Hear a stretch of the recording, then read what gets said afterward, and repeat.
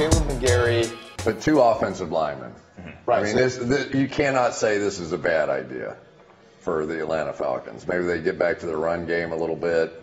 So the Falcons have pretty obviously at this point a type in terms of offensive linemen. Another very, very athletic offensive lineman in terms of agility, getting out in space. They're going to want that offensive lineman getting out blocking on screens, getting out running on outside zone.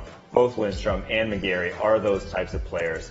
I have issues about McGary in pass protection. He's actually on the lower end, even though he's almost 6'8". On the lower end in terms of arm length, I think he has sub 33-inch arms even, which is even the lowish cutoff for most offensive tackles. It shows up. He struggles with quicker guys getting underneath them, but is much more of a run blocker than some of these other tackles, and even Titus Howard, who went before him. So in the running game, this is the sort of, he fits what they do in that regard. And I think this